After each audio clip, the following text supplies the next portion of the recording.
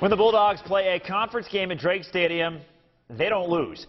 18 straight Pioneer Football League wins dating back to 2009, but that streak was in danger on Saturday. Drake was hosting perennial power Butler. Yes, the battle of the Bulldogs. Drake down 17-14 late in the third quarter. Andy Rice to Jacob Dines. Dines on that, clutch first down. A few plays later, we're going to the fourth quarter now. Fourth and short. They don't try for that game-time field goal. They go for it, and the gamble pays off.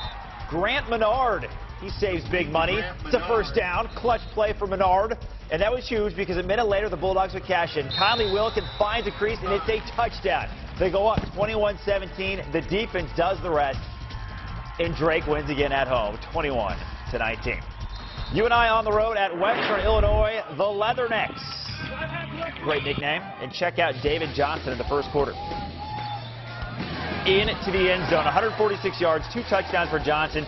He broke the school career touchdown record in this game.